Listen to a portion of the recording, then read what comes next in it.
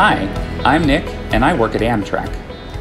Masks and facial coverings are a hot topic right now, and we want to make sure you're clear about our policy.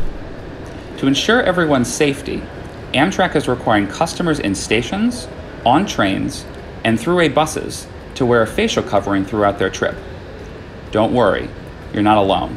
Our employees are wearing facial coverings too. There is one exception. Facial coverings can be removed when customers are in their private rooms. To learn more, visit Amtrak.com. And if you have a question, let us know through Twitter or Facebook. Safe travels.